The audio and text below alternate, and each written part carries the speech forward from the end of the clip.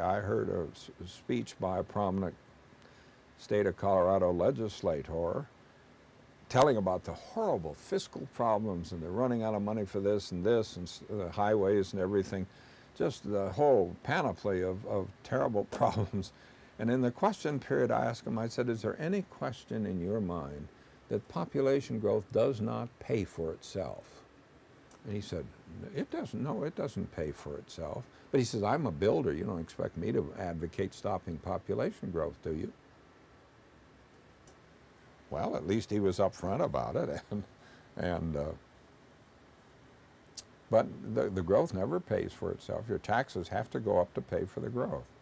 And you can see this big fight over these two C and D election issues here in Colorado. What brought on the Tabor Amendment that these address? The answer is population growth drove taxes up, and people didn't like the high taxes. You had the same thing earlier with Proposition 13 in California. These tax limitation things don't come to the forefront in low population growth states. They come in the high population growth states because the growth never pays for itself, and you have to raise taxes to pay the cost of growth.